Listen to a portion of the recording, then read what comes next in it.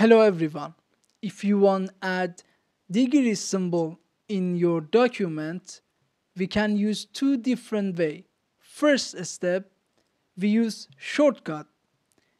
First, click on that place you want to add degree symbol. Now press and hold Alt and write 0176 and release Alt. As you see, we add degree symbol to our number. Also, we can use another way. In this way, we use Insert tab.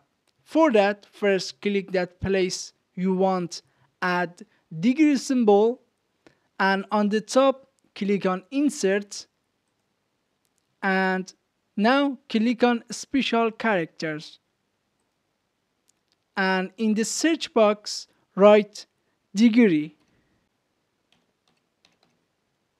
Now click on degree symbol.